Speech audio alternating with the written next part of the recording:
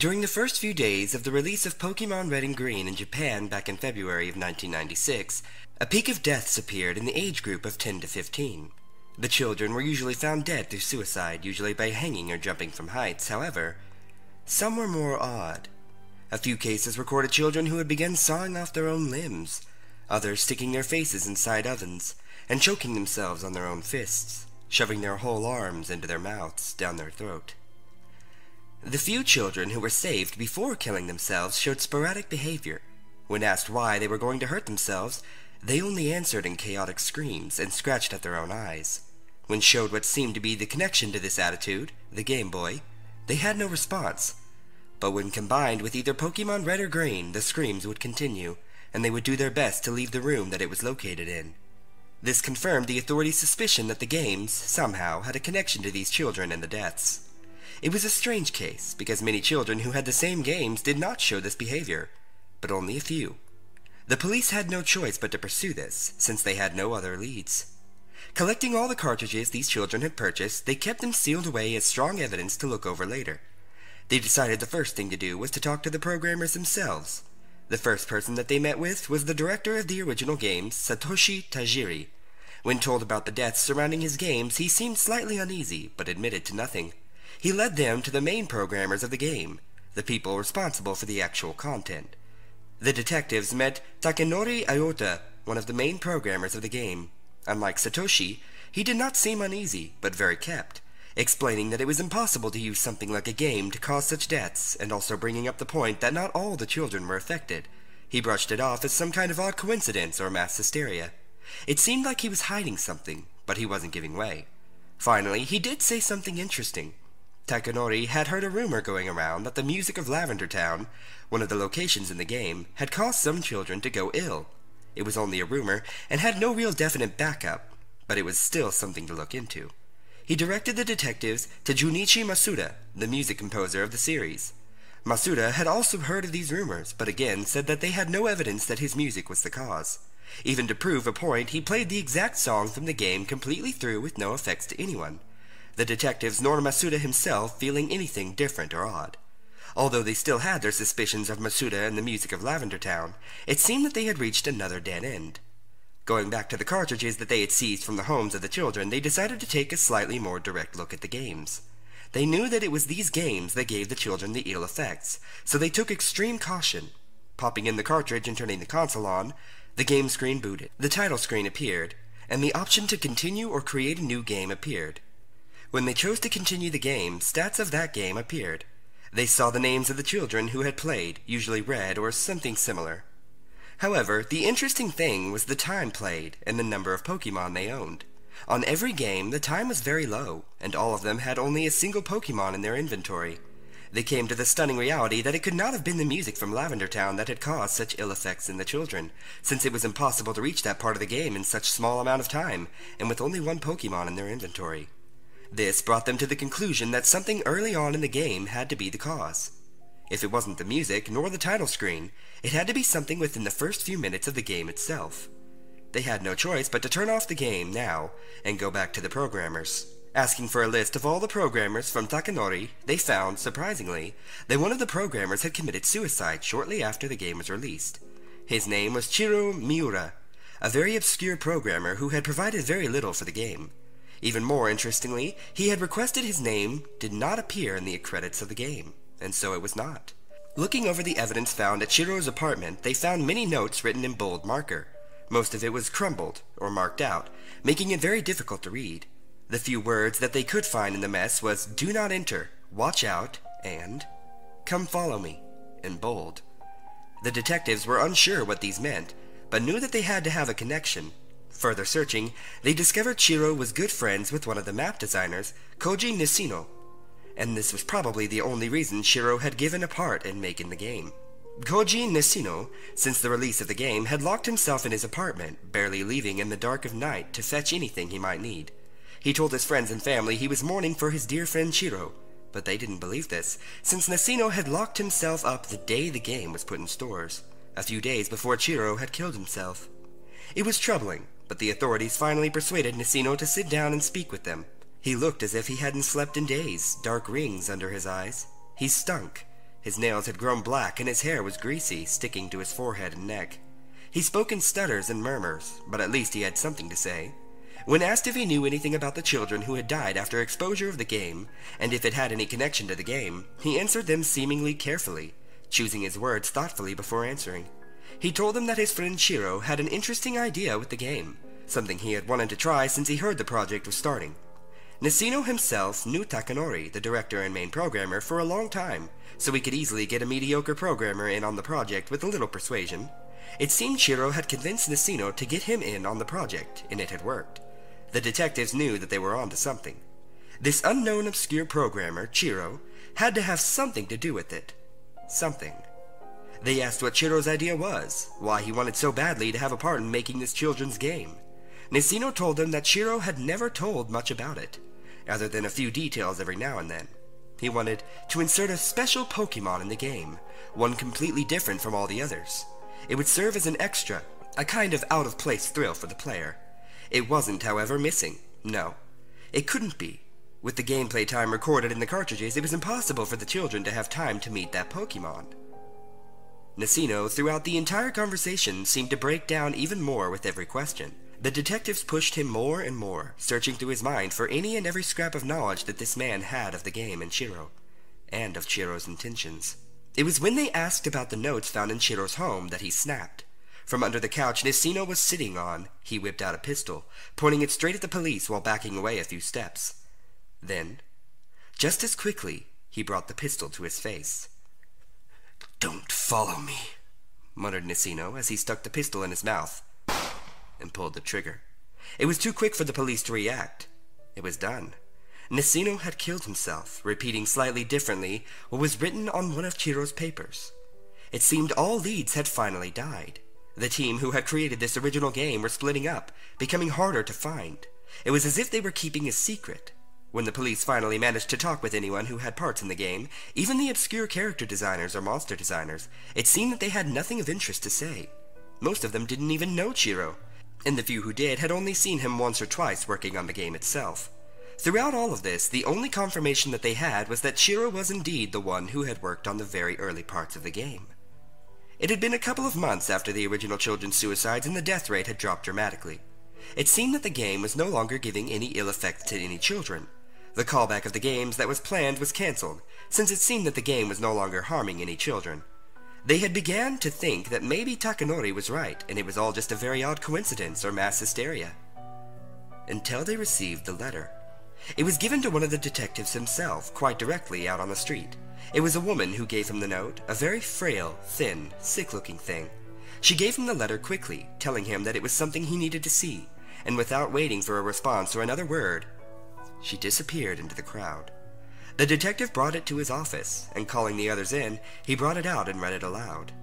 It was a letter written by Chiro himself, but it wasn't one found at his apartment. They had thoroughly searched and cleared out the place, so wherever this letter had come from, it wasn't kept at his home. It was signed to be given to Nishino. It started off quite formal, a hello, how are you, regards to the family and such. After one or two of these normal paragraphs, they reached a section that requested Nishino to get him into the game team, to get him a programming position in Pokemon Red and Green. As the letter continued, the handwriting seemed to grow more jittery. He talked about a glorious idea he had, a way to program something unseen in any game before. He said it would certainly revolutionize not only the gaming industry, but everyone. He went on to say that it was a very simple procedure to program this idea into the game. He did not even have to add any foreign programming, but could use what was already given in the game itself.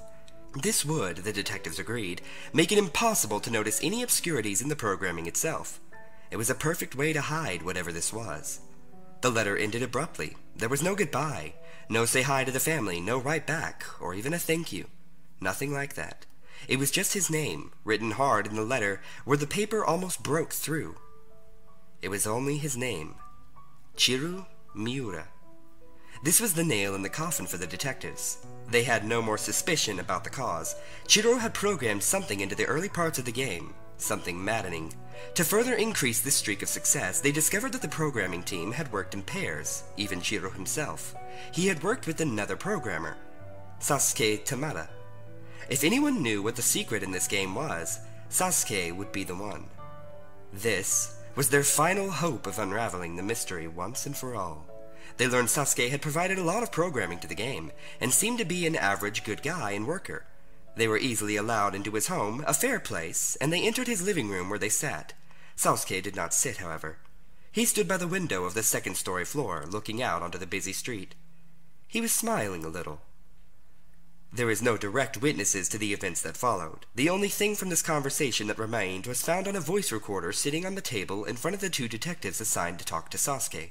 What follows is the unedited recording. Sasuke Tamada, what part did you have in the game's Pokemon Red and Green? Asked the first detective. I was a programmer.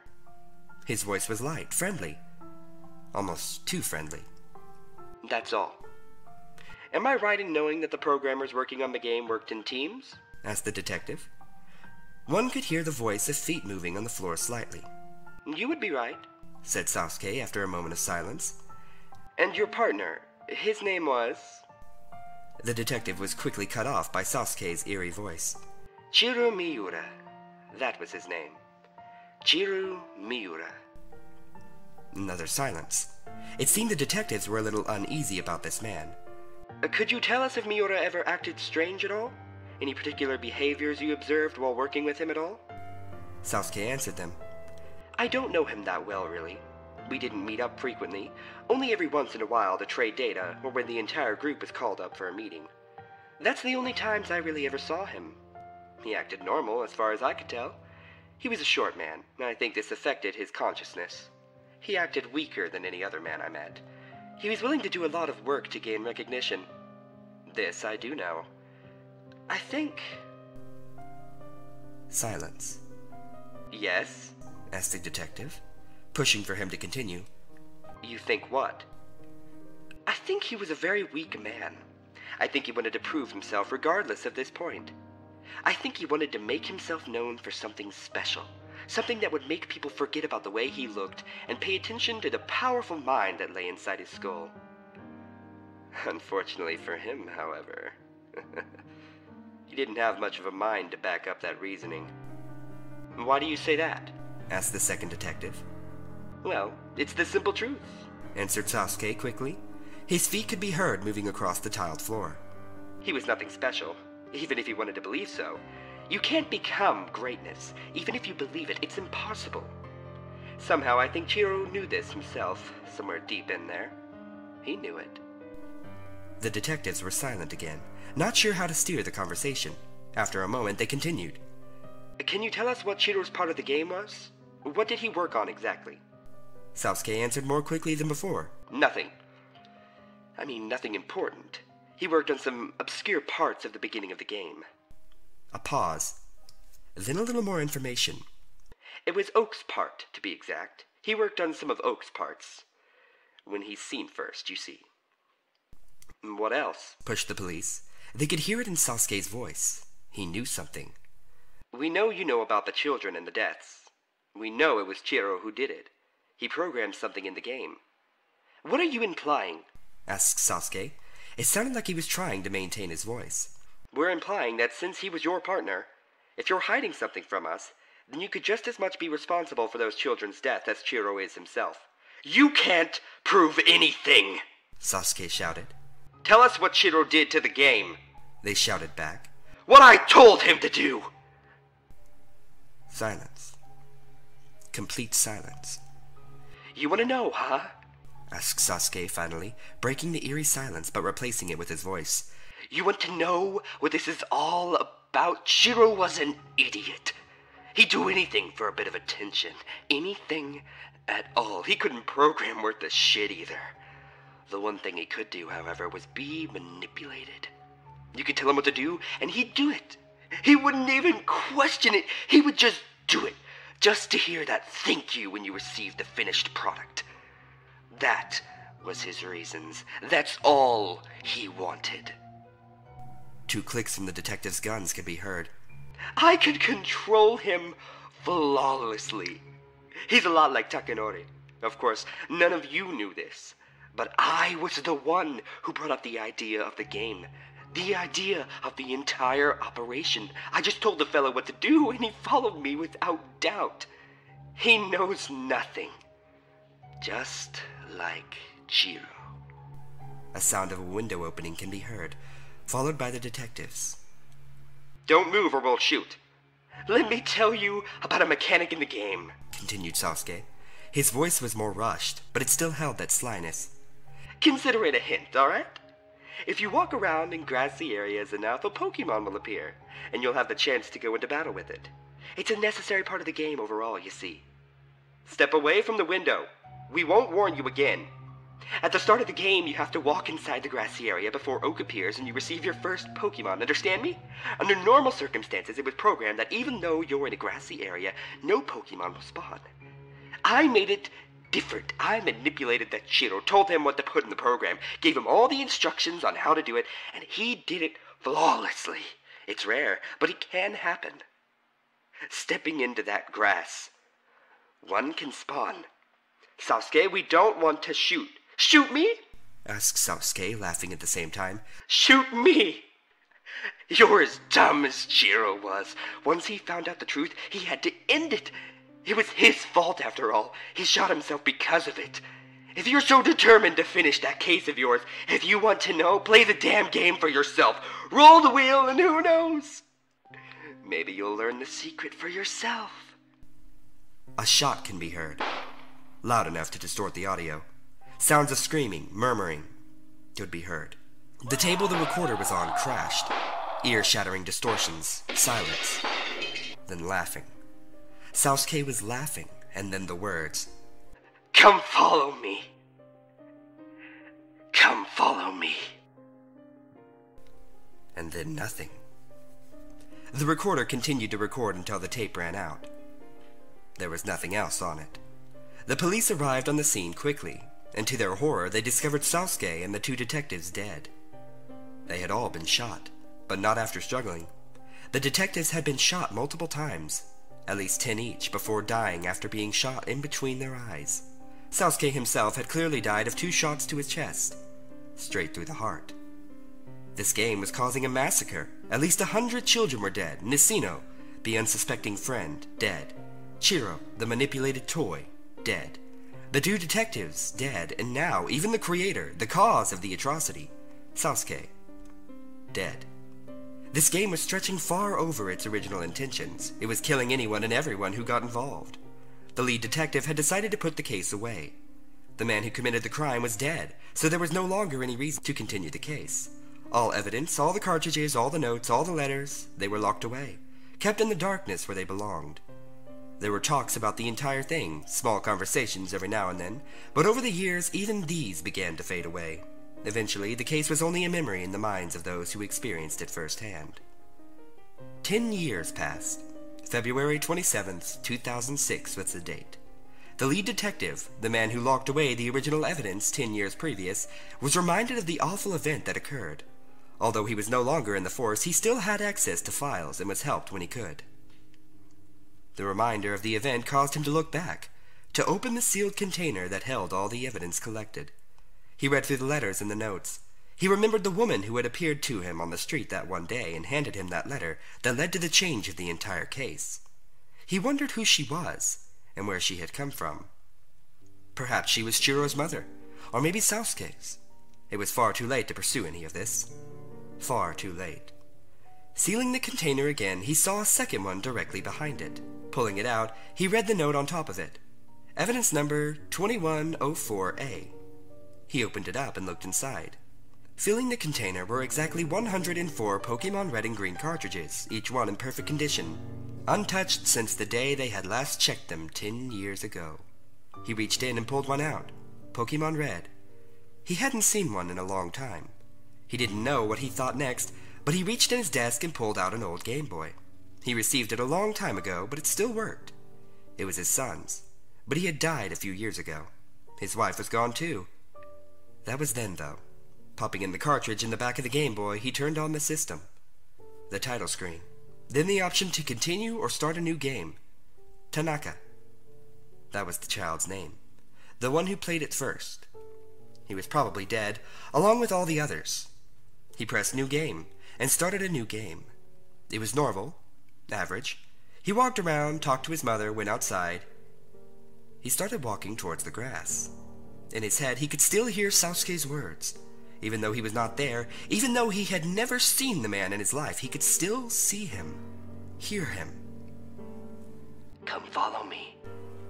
He was getting closer and closer, only a step or two away. Roll the wheel and who knows?